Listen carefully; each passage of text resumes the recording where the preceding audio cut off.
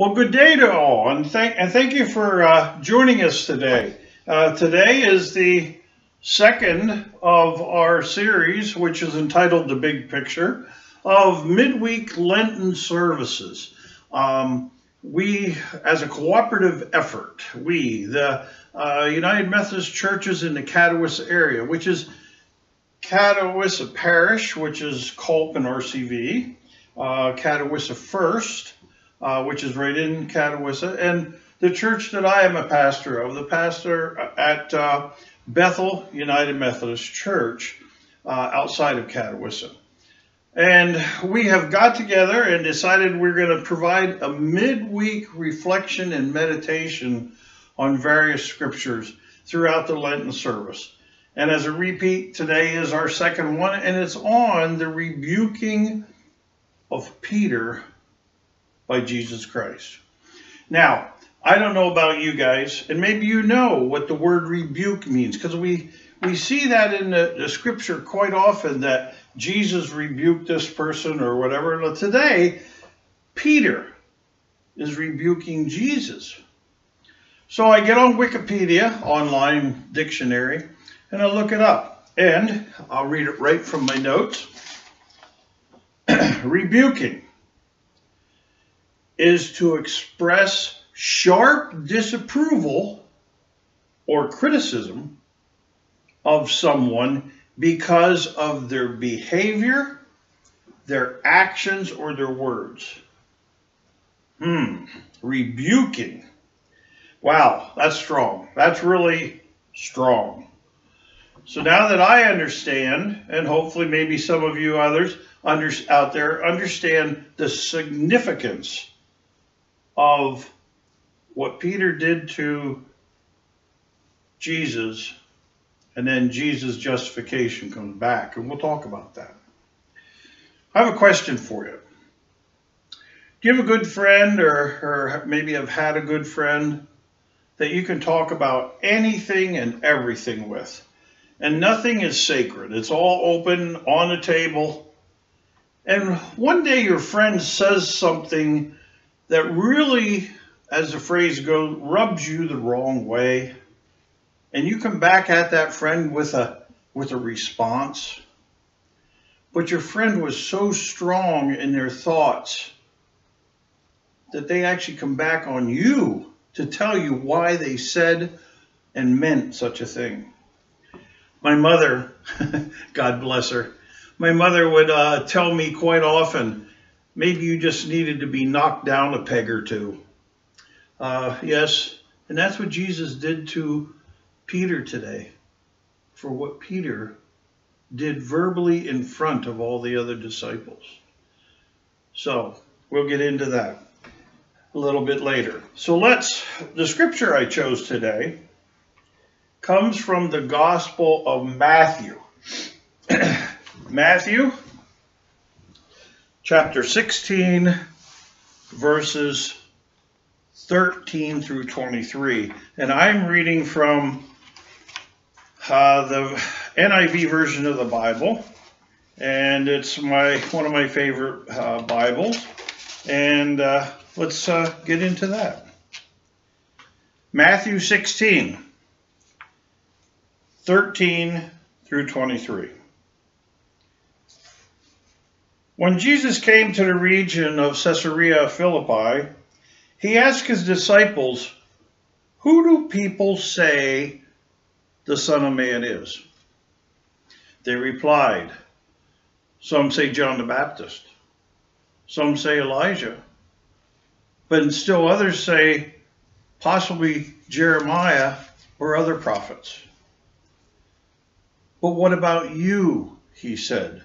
"Who do you say I am?" Simon Peter answered, "You are the Messiah, Son of the living God."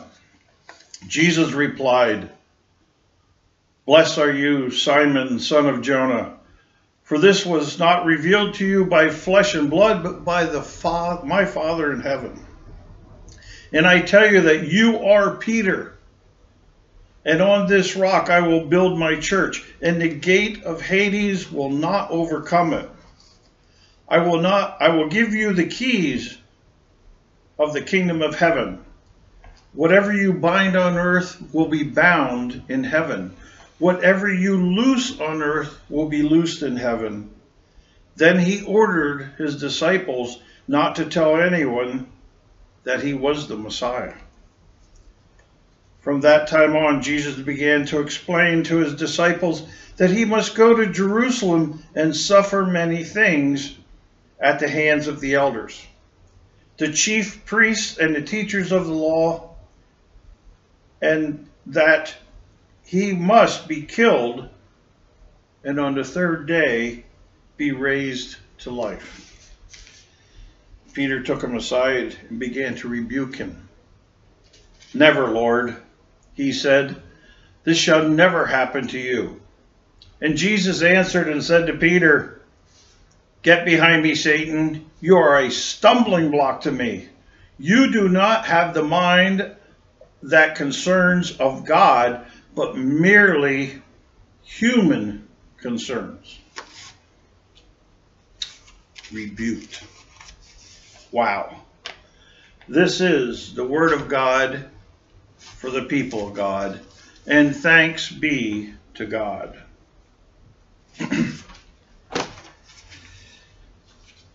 The scripture starts out actually telling us in Matthew and in Mark and the other Gospels where they physically were.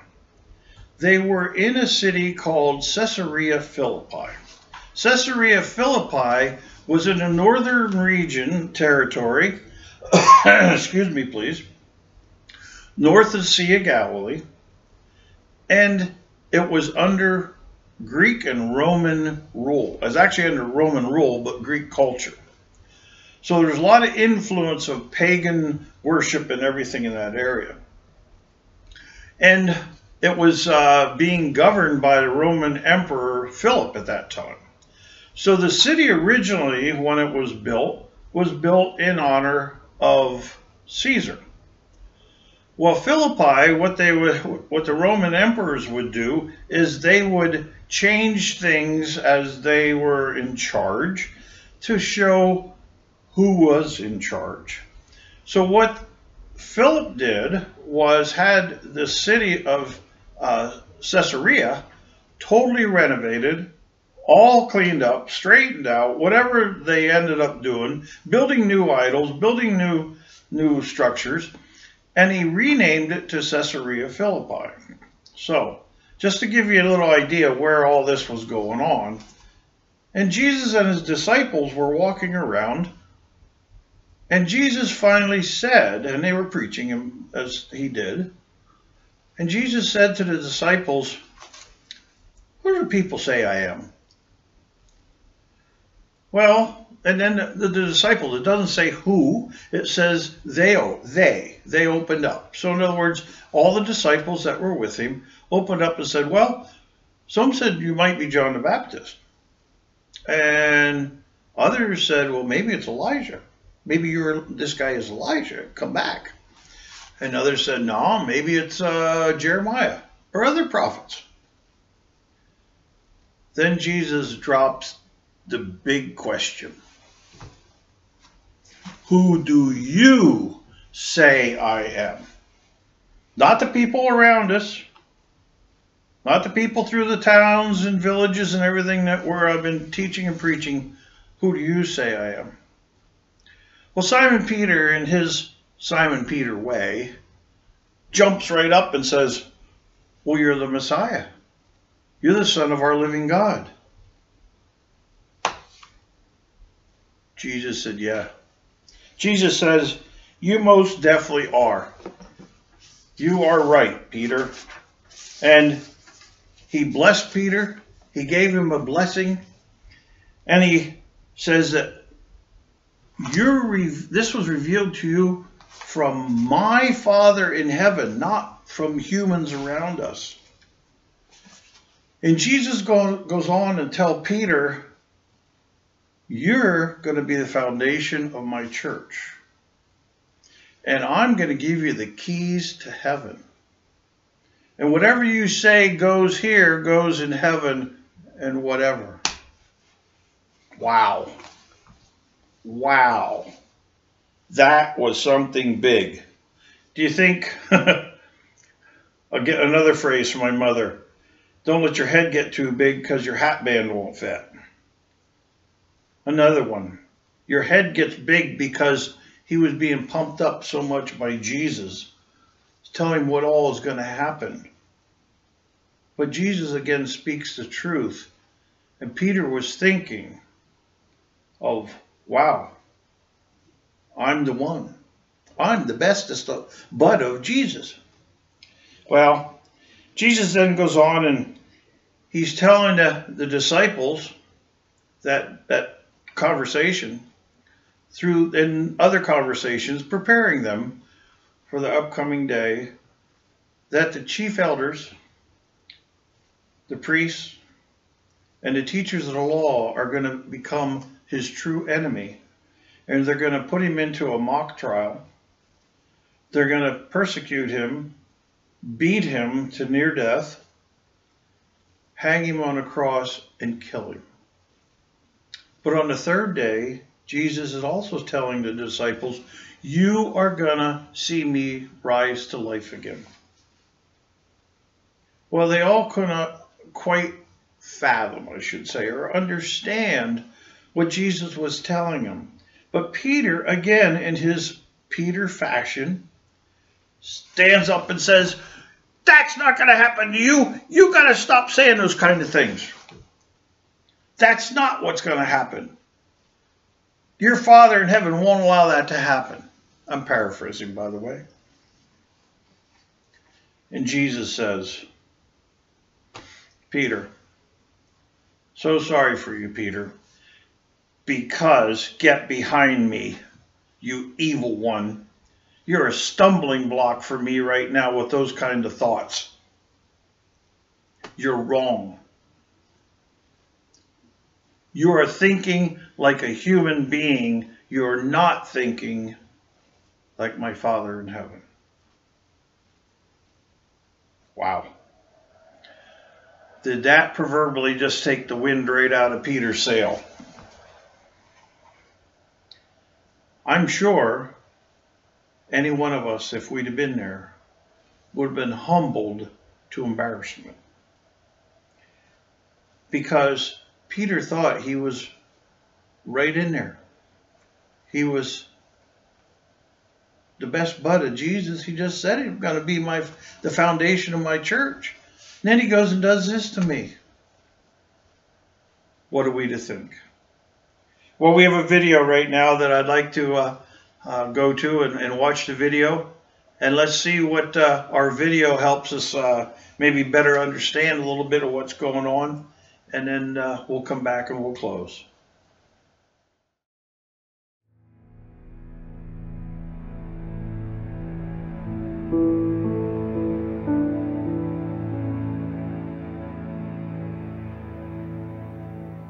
You know what it felt like? It felt like dad strength. You know when you were a kid and you're wrestling with your dad, you know, and he's just taking all the hits and he's toying with you, and then boom, he just takes you down? Jesus setting me straight that day. That felt a lot like that.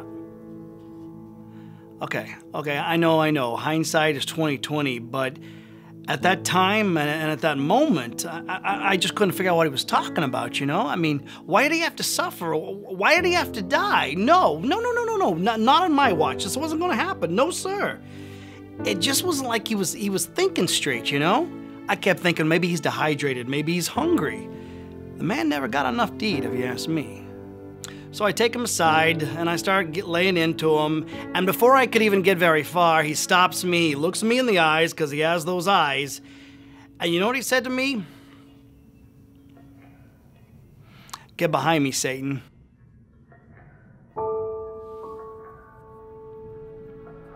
Dad strength. Those words, those eyes. That moment floored me. He floored me.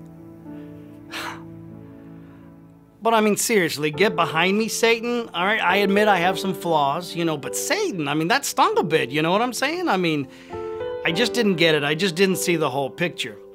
which won't be the last time that'll happen, mind you. You see, I wanted him to use that dad strength on the world, you know? I mean, my desires, my plans. And your boy Peter's plans, they don't always work out so good, i.e. ear slicing, etc. But he knew all along. He would give us just enough rope to allow us to figure things out for ourselves. And then he had that dad strength, you know? He'd pull us back in. Right at that moment, we needed saving from ourselves.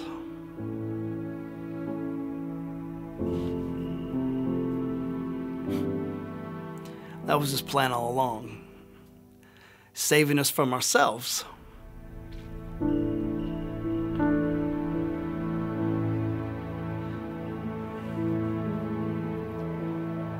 Saving me from myself.